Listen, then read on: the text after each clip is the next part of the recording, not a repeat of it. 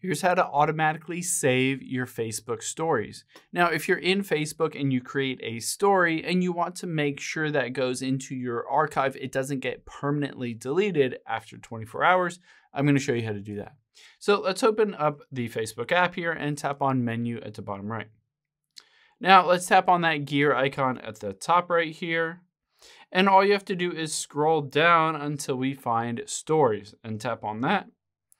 And then story archive midway down. Now the key here is if you have this toggled off, then as soon as that story expires after 24 hours, it will be permanently deleted from Facebook. All you have to do is toggle this on, and it says it will automatically save, aka archive, the photos and videos after they disappear, and this is only visible to you. So you can go in here if you want to view them. Let's just go back, tap on your profile at the very top, and then those three dots to the right of edit profile. Now all we have to do is tap on archive at the top, and then finally story archive at the top again. And this will show you all of those stories that you have automatically saved into Facebook.